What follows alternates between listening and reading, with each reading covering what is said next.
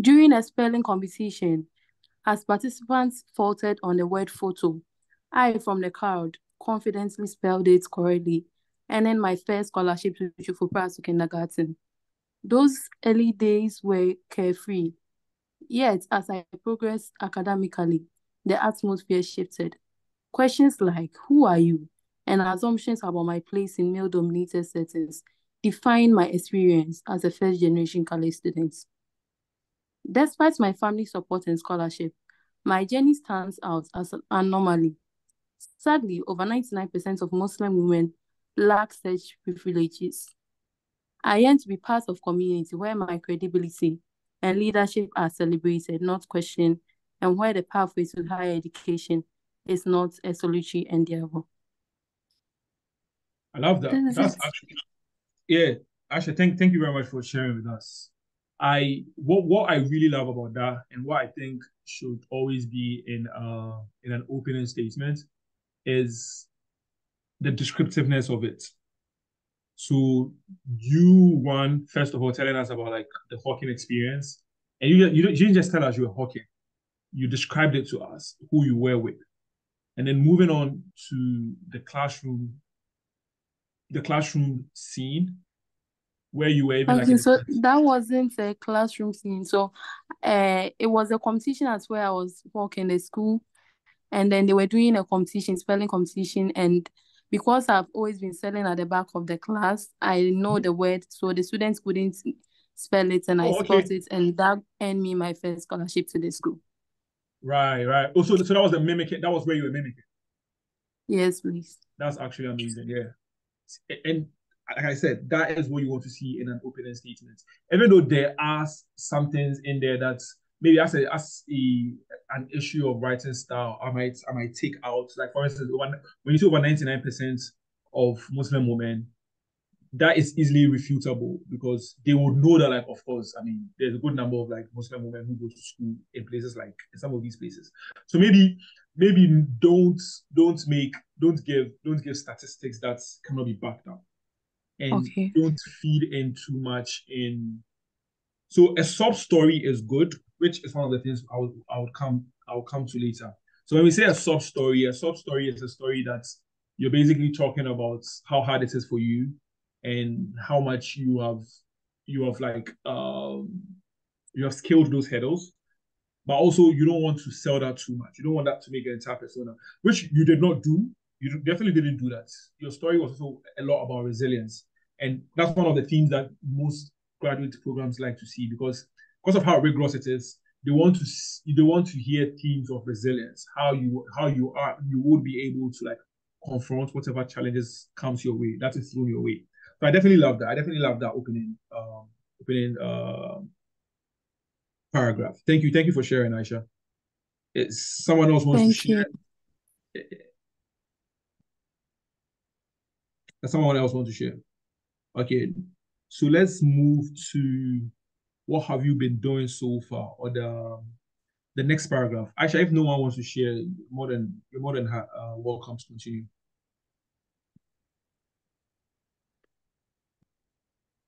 Elijah. Okay, so I don't know whether this follows the same thing, but then this is education and kind of okay. Let me Yeah, that's fine. continue. Yeah. As a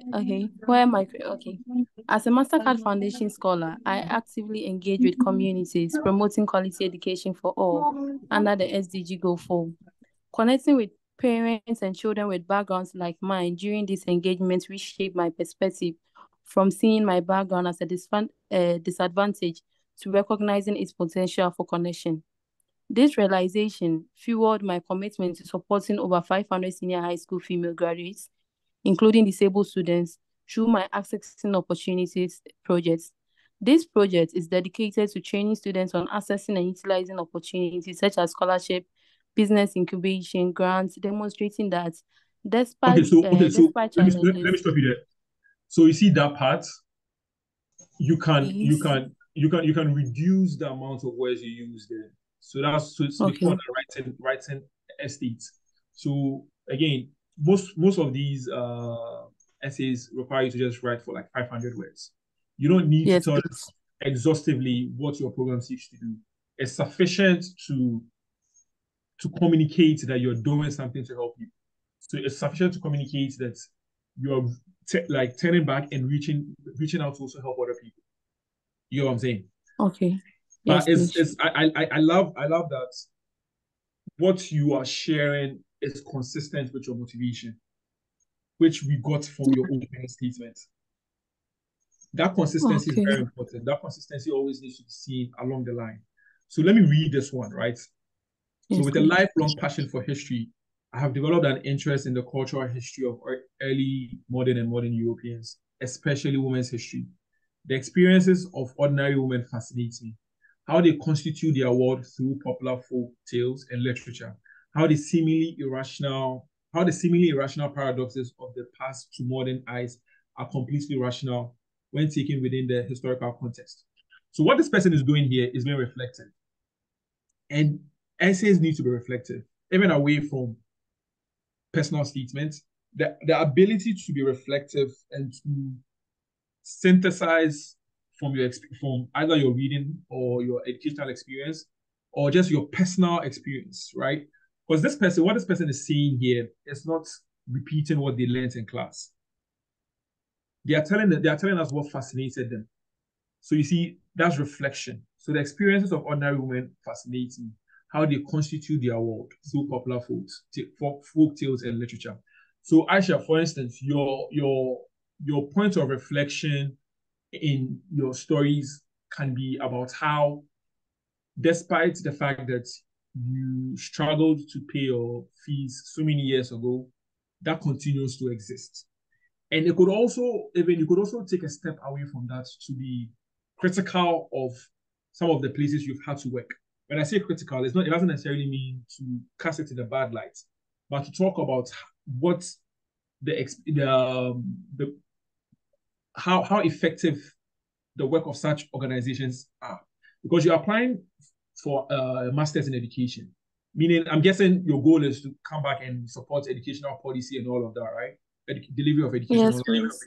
Exactly. So your points of reflection can also be about the curriculum and whether the extent to which that curriculum is effective. So what you have Okay. done so far, the part where you talk about what you have done so, sorry, whoever it is, can the person mute it? The part where you talk about what you have done so far needs to be reflective. It's not just a regurgitation of, oh, I have done this, I got first class, I worked at the Ministry of Finance, I did this and that. It is an opportunity for you Okay. to be reflective and for you to tell us that this is what you've seen from your experience. And you see, again, that reflection should inform your motivation, should align with your motivation.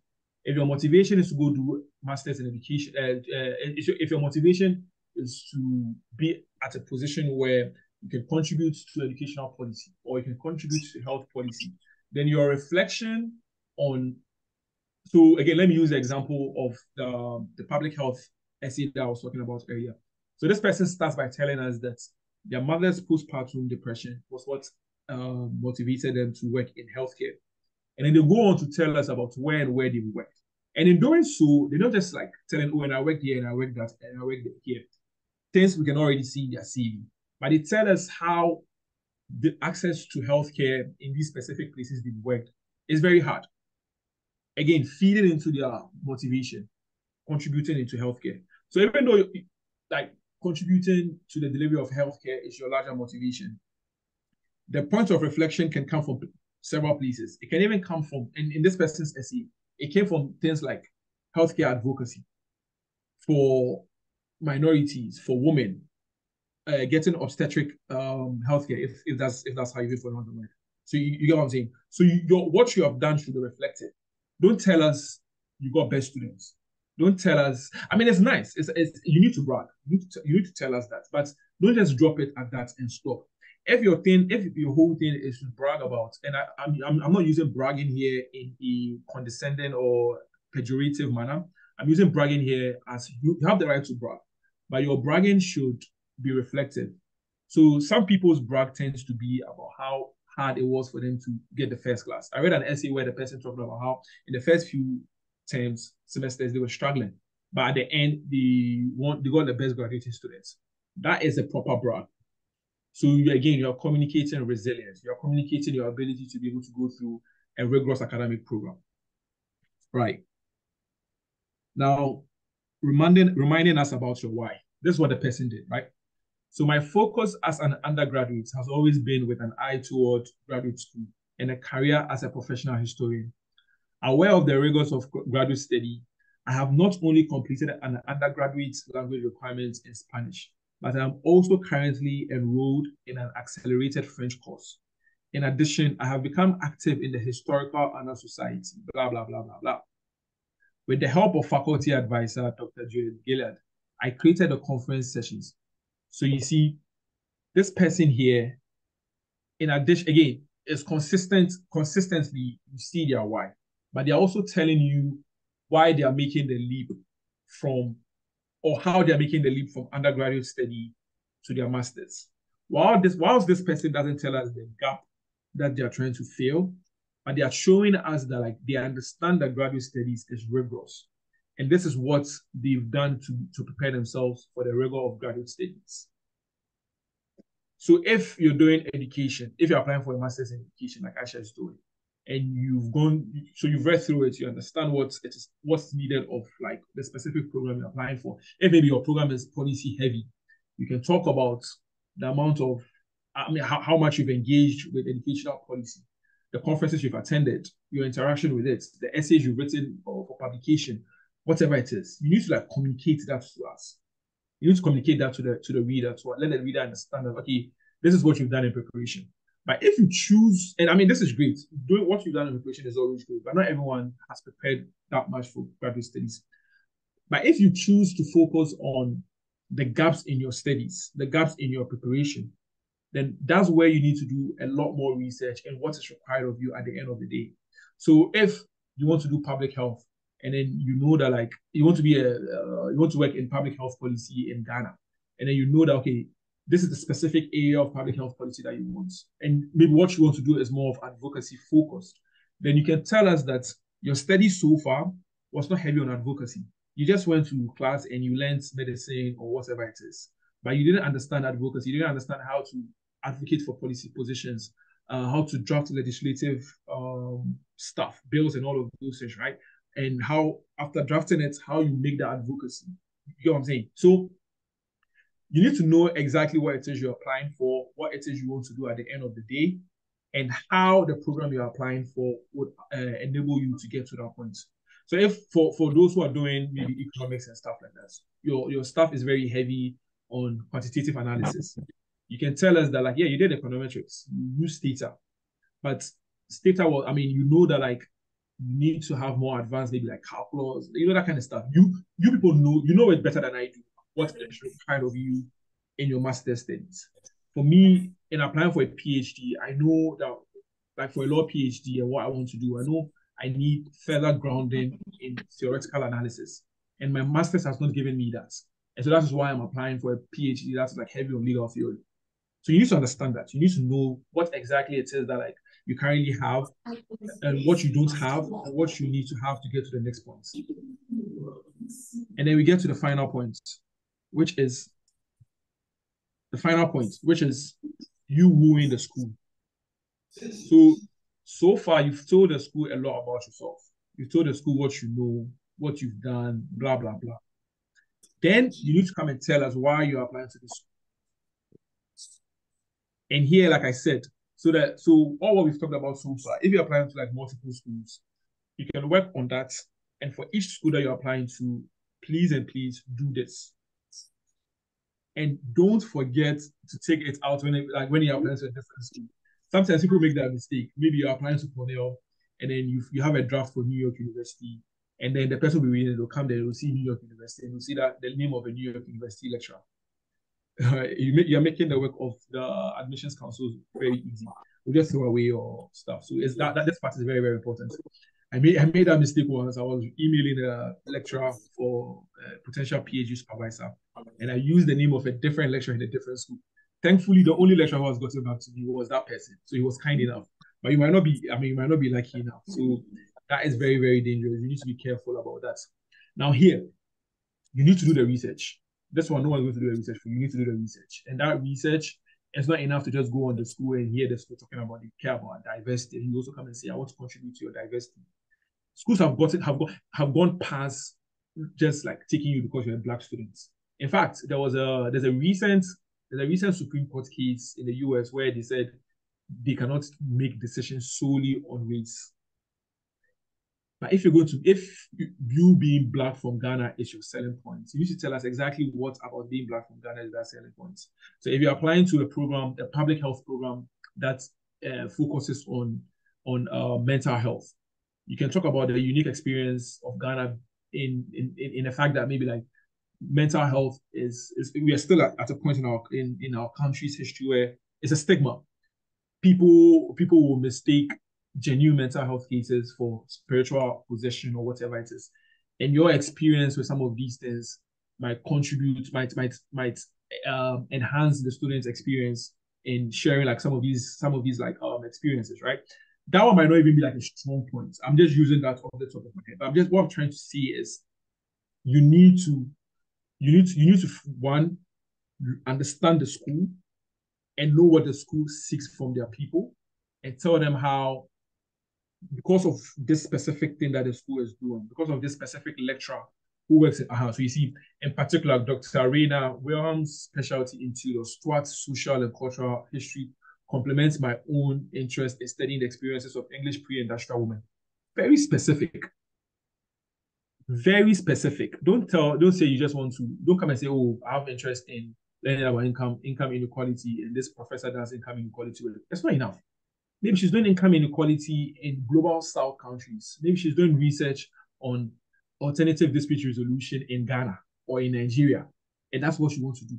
The minute you mention it, it will align with them. You'll get excited. And again, master's programs, most likely you need somebody to like supervise some work you're going to do. Some schools will ask you to have like that to make mention of who you want to supervise you. If what you want to work on is not the same thing that the person wants to work on, the person's not going to waste their time to like direct you because they just cannot like direct you. You get it? So you need to this part you need to do that work. You need to do that work heavily. It's not enough to just say, oh yeah, you do this course and your school is number one in the country or in this course. That's why I'm applying for. No.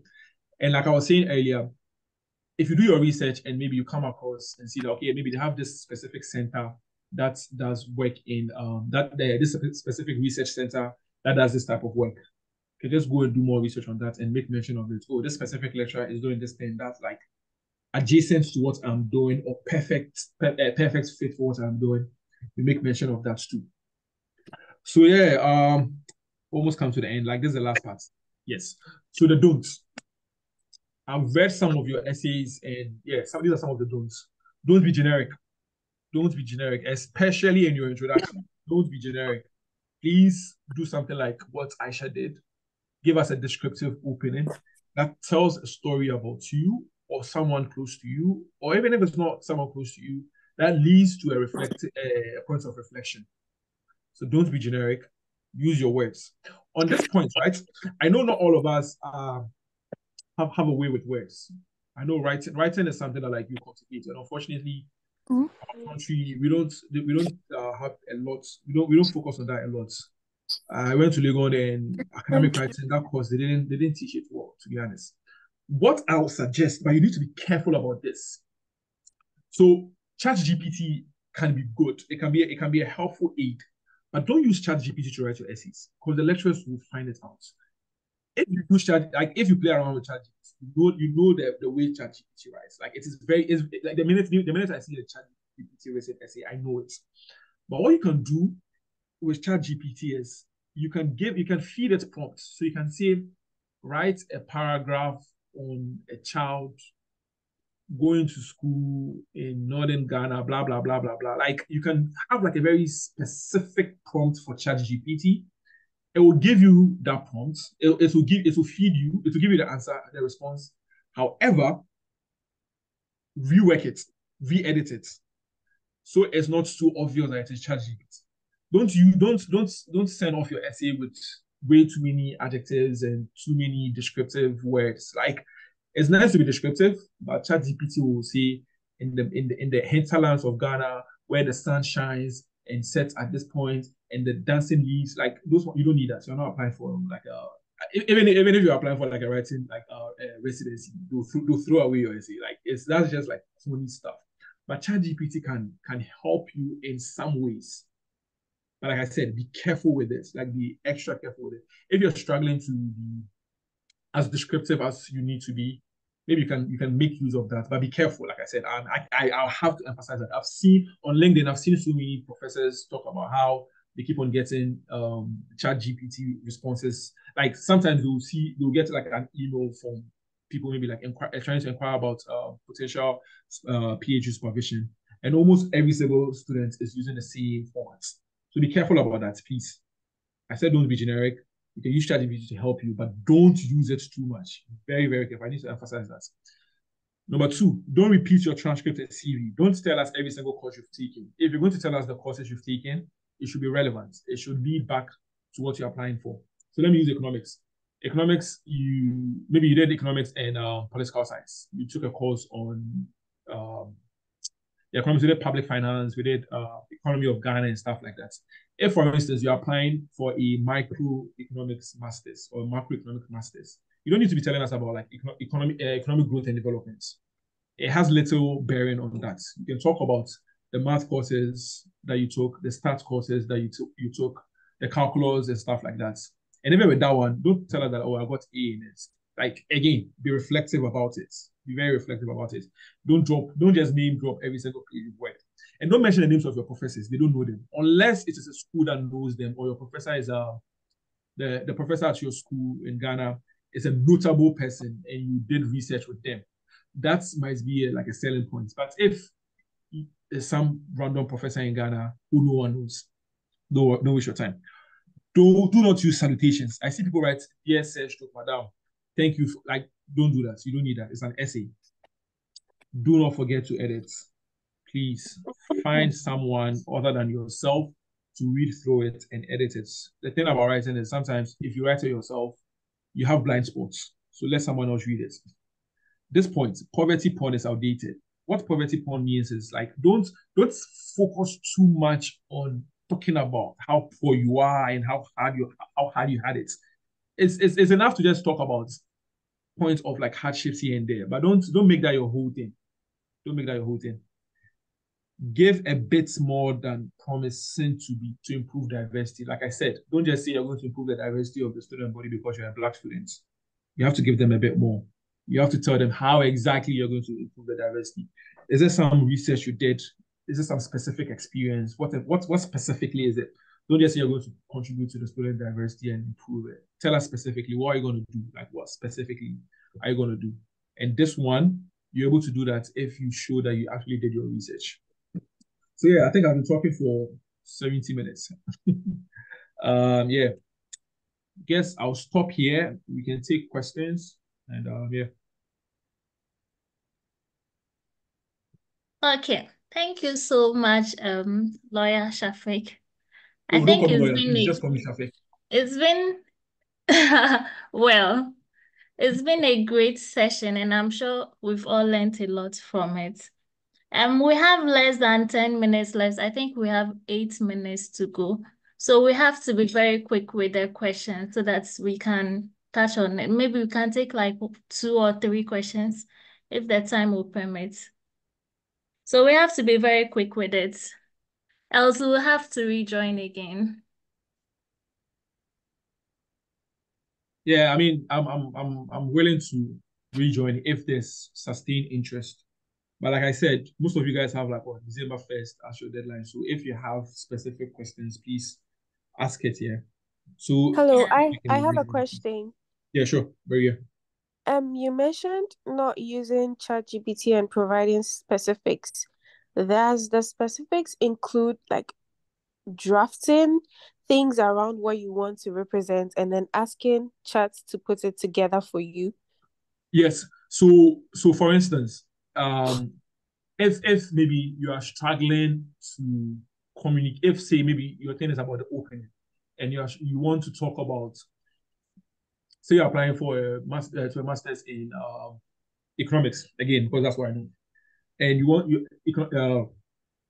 microeconomic theory or whatever, or like macroeconomics, talking about like the economy and all of that, and you want to describe something about unemployment and how 2, 3 years after school you've been struggling, and you just want to talk about how maybe you're going up and down in Accra with your CV and all of those things, you can have like a prompt that says, write a 50-word, write a 50-word sentence or essay talking about a student in Accra struggling to get a job.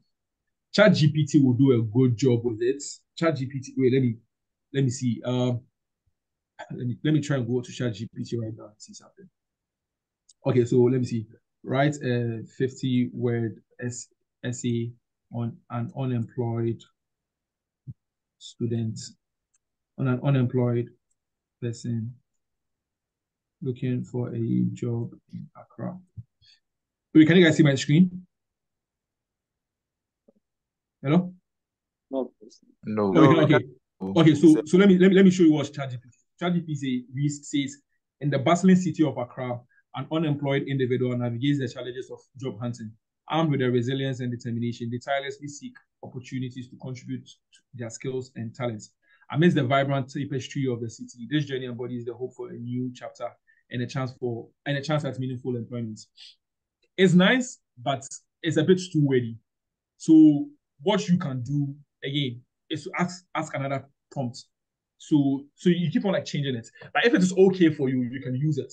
But don't use it in a manner that is too obvious that like you got it from ChatGPT. That's what I'm saying. But like I said, use it sparingly, only in instances where you are actually struggling to come up with the words. But if you have someone close to you who can come up with the words for you, I'd rather you do that than use ChatGPT. I'm only saying ChatGPT just so like in instances where you don't have any other option, you want to fall back on it. But even when you fall back on it, always when you send the essay to somebody who's editing it to them, point out that like this ChatGPT produce prompts. If the person can help you like change it, it'll be better for you. Yeah, that's what I meant by that. Okay, thank you. Yeah.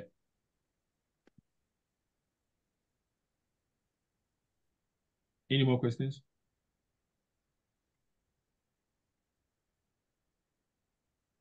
How many of you have drafts ready? Lisa, I have a question. Yeah, sure. Yes.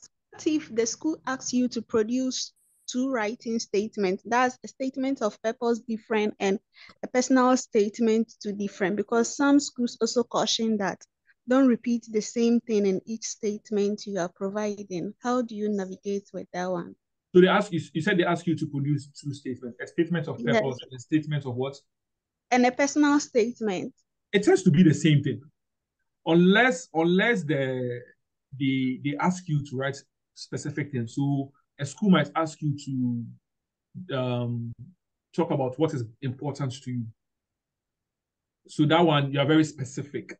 So that one's not like a personal statement. So what is important to you can be, with those ones, don't go and talk about things that are emotive, i.e. will trigger an emotional response from the other person. So you can talk about maybe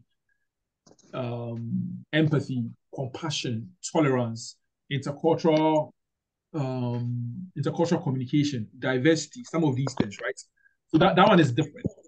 You get what I'm saying? Yes. So in those instances, yeah, that's what she writes. So yeah, so yes, so somebody said it's the same. Yeah, personal statement of purpose, they're all the same, unless the essay, unless the prompt is different. So some of the prompts might ask you to respond to a specific question.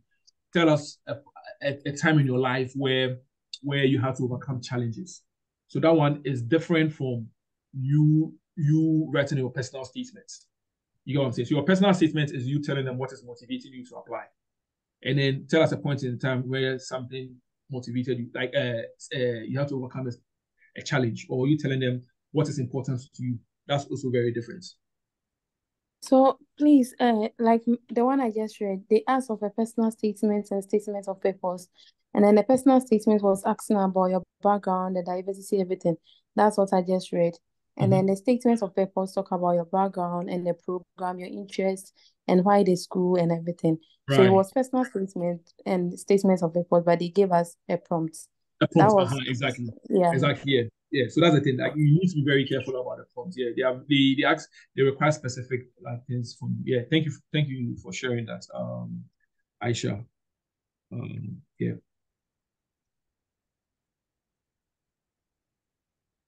Yeah. Also, please, I'm Mhm. applying to Manitoba and they're asking for biographical sketch. Please, can you talk a bit about that?